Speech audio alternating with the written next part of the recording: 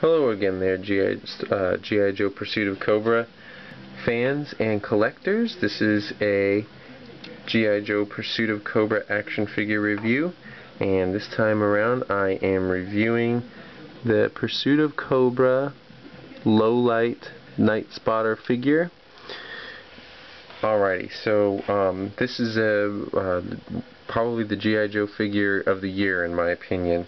And there's a lot of them to come out because it's only the end of February here, but I just know that when I saw photos of this guy at last year's Toy Fair that he was going to be my absolute favorite figure from the year as far as G.I. Joe goes. So I want to get into him and let you know what's so cool about him. So hold on one second here. This here is the vintage 1985 Real American Hero low-light figure, and this is my vintage figure. He's 99% complete. All I'm missing is the bipod from his rifle, which was very easily lost, and goes for quite a bit itself on eBay if you just find someone who's actually selling just the bipod. It's probably cheaper just to buy the whole figure. But I want to show with this shot here how Hasbro kept true to the design of Lowlight. And fans have been asking for a new Lowlight figure for several years, and he's a very popular character. And I just think that they have done an incredible job, not just sticking to the design of the Real American Hero figure, but updating and improving on it so much. So let's talk about what Lowlight comes with here. He comes with a lot of stuff. Obviously he comes with a deconstructible sniper rifle, and right now I've got him posed in a scene where he's snapping on the scope. This stock here is movable, and it's pretty much my one gripe with this figure because it's hard for Lowlight to hold his rifle and sight it up without that thing popping out of joint. So that's my one gripe on that. Over here I have some of his accessories. We have a spotter scope with the red light scope on the front of it. Very cool. Essential for any sniper. We've got a little Uzi to take care of any little problems that come his way while he's setting up his blind and his hide and trying to get ready for a possible shot. This is a bipod for his sniper rifle. He's got a silencer here that snaps right onto the end, and I'll actually show you how that works. Now I want to say that I believe that Hasbro is taking a lot of ideas from a company called Marauders Inc. who makes custom 3 3/4 inch or 1:18 scale weapons, and they have been for a number of years now making these sets that you can buy where you can build a custom weapon based on a series of accessories that kind of snap in a modular way, like these accessories do here on Lowlight. The way that the peg on the bottom of the scope here snaps into those two little holes. There's actually two holes, you just can't see it on Lowlight because he's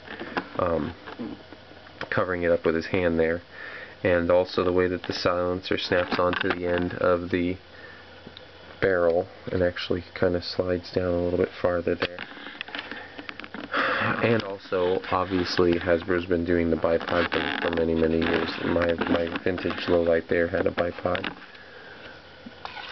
Alright, so let me move him out of the way and get to the rest of these accessories here. Alright, so he comes with this rifle case, and yes, the rifle does fit in there, and the scope does fit in there.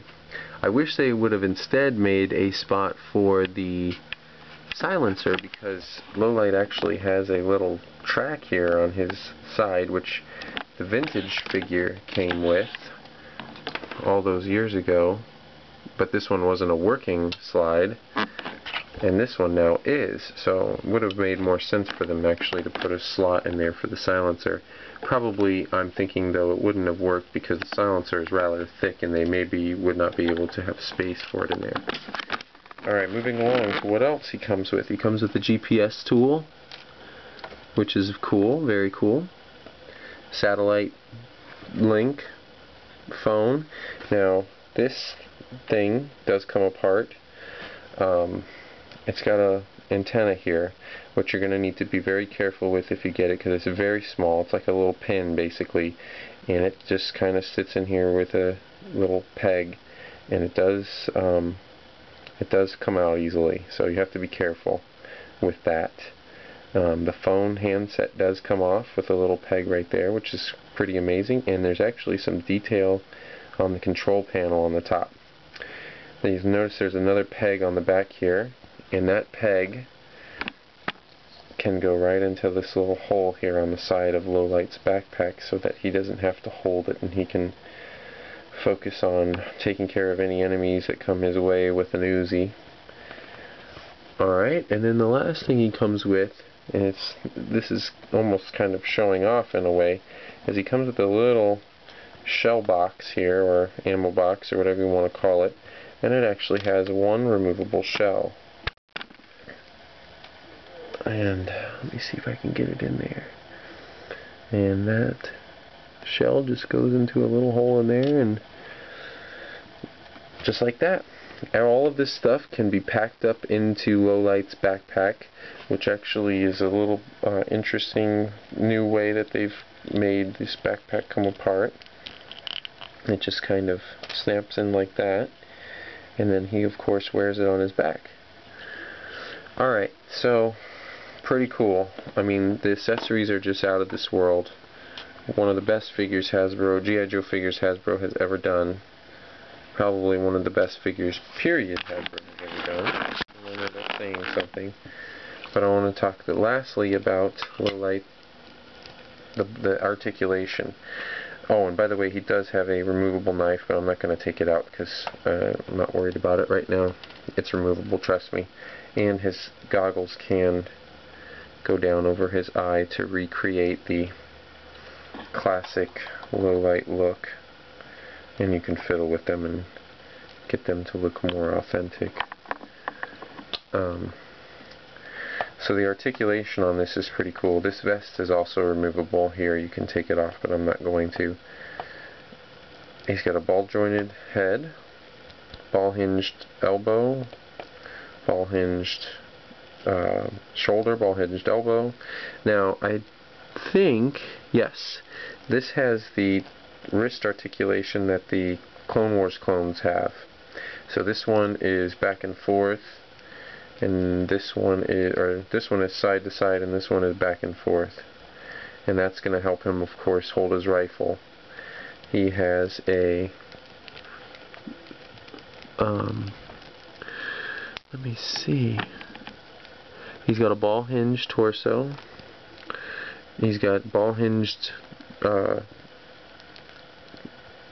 hips, double ball hinged Joe knee, and ball hinged ankles. So, just a fantastic figure, well worth the wait, and the definitive Lowlight figure of all time, in my opinion, and